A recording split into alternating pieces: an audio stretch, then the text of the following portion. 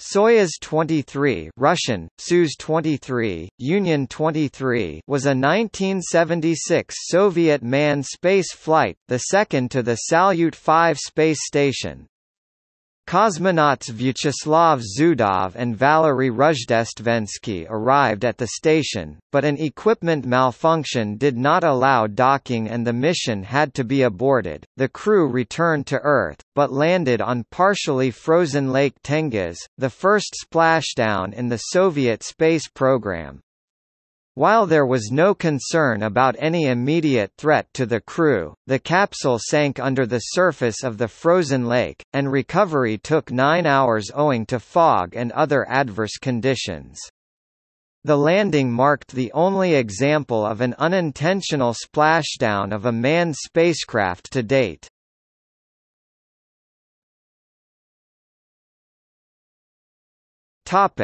Crew.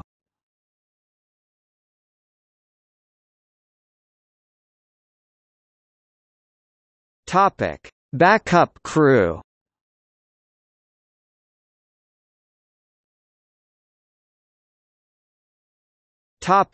Reserve crew.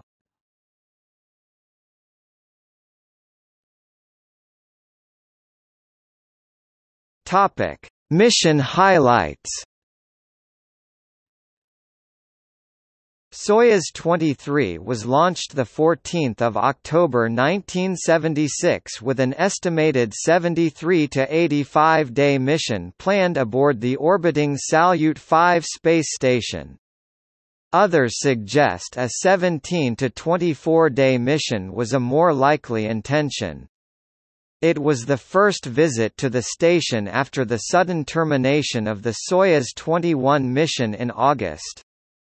However, on 15 October, during the automatic approach phase, the automatic docking system malfunctioned before the craft was within 100 meters of the station. Crews were normally trained for a manual dock, but not for a manual approach. The mission, accordingly, had to be abandoned. The craft had only 2 days of battery power, so systems were powered off, including the radio, to conserve power. The day's landing opportunity had already passed, so they had to wait for the next day's landing opportunity near the Baikonur Cosmodrome. On 16 October, Soyuz 23 returned to Earth and landed 8:45 p.m. local time, but weather conditions were poor and the cosmonauts experienced an unusual recovery.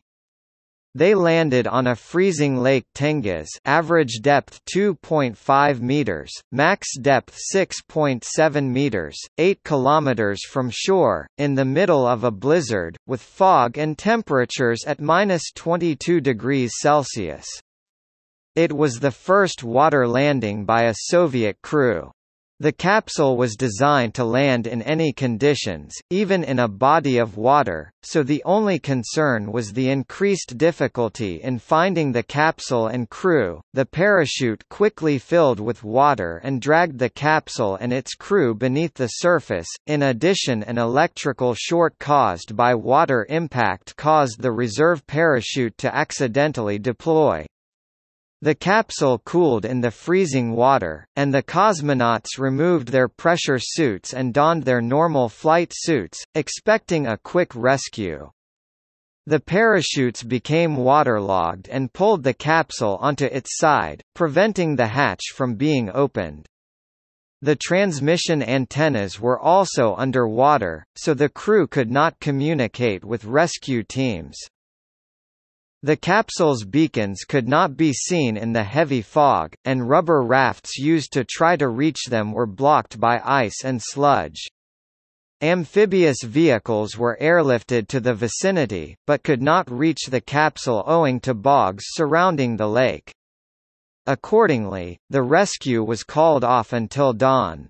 The cosmonauts were safe, but they were low on power, so they were forced to shut down everything but a small interior light. The next morning, frogmen were dropped in by helicopters and attached flotation devices to the Soyuz craft. The capsule was too heavy to be lifted by the helicopter, so it was dragged to shore. The recovery operation had taken 9 hours. No attempt was made to open the hatch as the recovery crews assumed the cosmonauts were dead, so they called for a special team to remove their bodies. Eventually, 11 hours after splashdown, the cosmonauts opened the hatch and emerged alive and well, if badly chilled. The interior of the descent module was coated with frost. Press releases by Soviet news agency TASS announced that there had been a water landing and that the cosmonauts were recovered safely, but made no mention of the rescue operation involved, and the details of it were not revealed until the era of glasnost a decade later.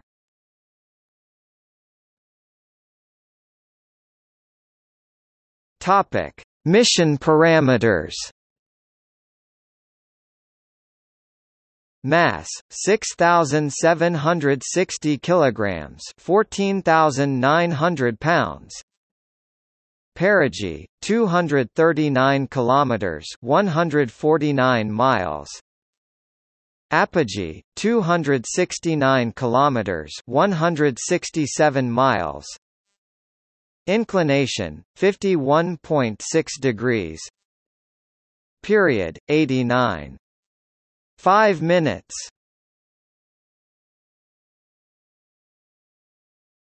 Topic. See also: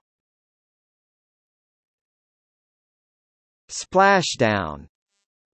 List of spaceflight-related accidents and incidents.